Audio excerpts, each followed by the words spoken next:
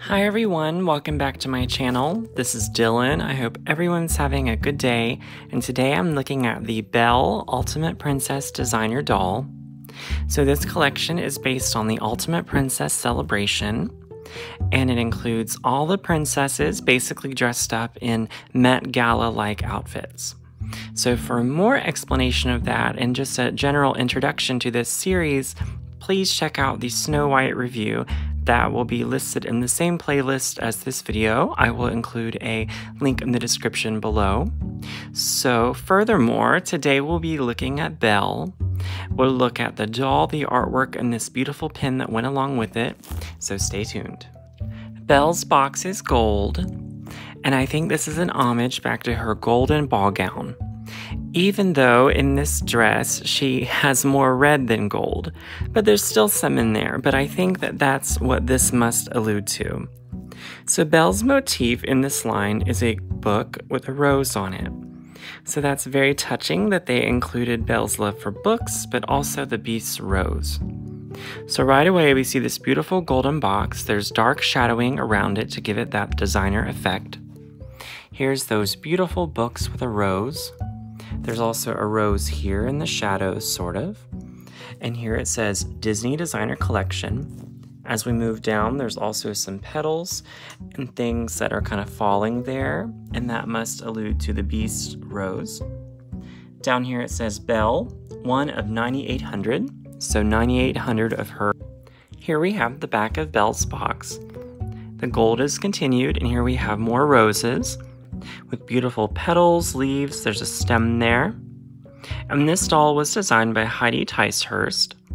She is a toy designer for the Walt Disney Company. And here it has a description of her inspiration for the doll.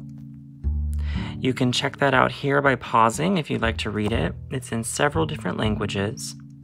But Heidi talks about being inspired by roses, by flowers, and also by Belle's determination and selflessness to trade her place for her father in the beginning of the film whenever she arrives at the Beast Castle. So she talks about how that inspired her to make this beautiful rose-inspired Belle doll. Here on the side it says Belle in gold and has a diamond tiara above it. Down there we have product information and the price tag, which this cost $129 on Shop Disney, or if you were somewhere in person to buy her. Princess Belle is displayed in a beautiful display window, just as all the other dolls. On her plastic, there's a golden chandelier here, which must represent the Beast chandelier in his castle in the ballroom. There's also some diamonds down here. And within the little diamonds, there is that storybook with a rose on the storybook. Over here is another picture of Heidi, and there is a shot of the Beast stained glass window in his castle with a yellowish tint over it. And this is where I will show you the full artwork that Heidi came up with for this doll. It's very beautiful, and that will give you an idea of her inspiration right before we look at the doll. Over here is the certificate of authenticity. So Belle being in red was a very big change, as Belle's usually portrayed in yellow. But sometimes we forget that Belle was in a dress for her Enchanted Christmas movie in red for a very short scene.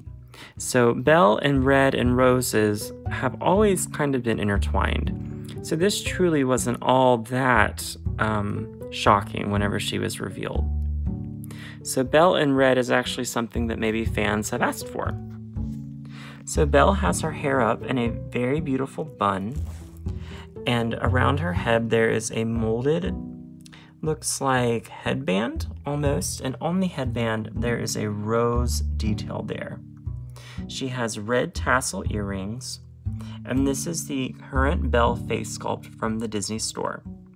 She has red eyeshadow, red lips, and also some rosy cheeks to go with that rose theme. As we move down, we can see these beautiful red gloves and red bodice, and also flower petal waist. So the flower petals on her waist actually look like rose petals, or maybe like if you were at a craft store and you were buying rose petals.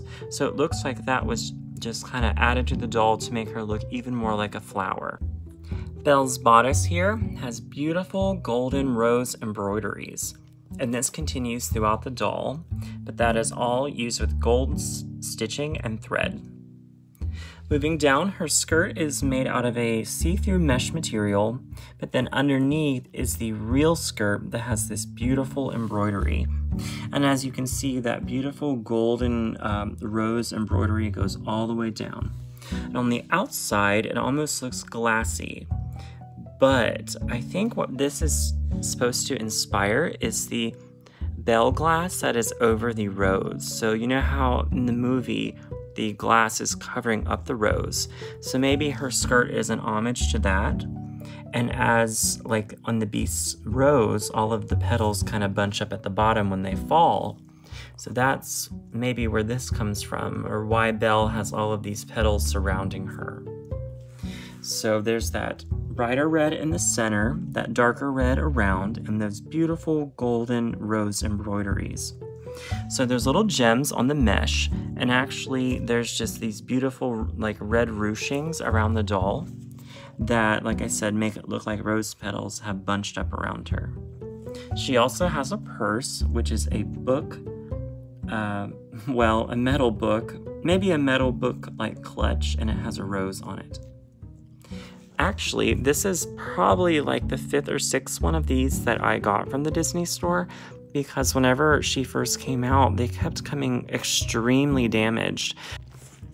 So it was just really frustrating, but eventually I got this one from Shop Disney, and it seems to be in the best shape that it could come in. So yeah, it was just a very annoying process. Here is Heidi's pin for Belle. And we can see there it has a beautiful golden background, and it has an image of Belle wearing this red rosy dress.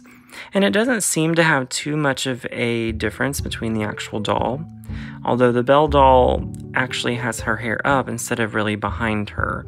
So I wonder if that was a deviation, or was that the idea all along. It says Ultimate Princess Celebration, and it has a little book there as the motif. But excellent job, Heidi, as I feel like you have represented a rose with Belle the best you can. I also want to comment on this beautiful background, because normally Belle is seen in her ballroom, but I love that they use the castle balcony here. It really makes a big contrast between the red and the blue. All right, everybody, thank you for looking at this beautiful Belle doll with me. Let me know what you think of her. I think she is so beautiful. Something that I've thought about, though, is if they would have switched the yellow and the red. That is, have yellow rose petals and then have red embroidery on it. And I wonder just if that would be more recognizable as Belle to fans. So, well, let me know what you think. And of course, if you're not following me or subscribed to my channel, please do that now, as then you can keep up with all of my posts and all of my videos. All right, everybody, have a magical day. I will see you next time. Bye.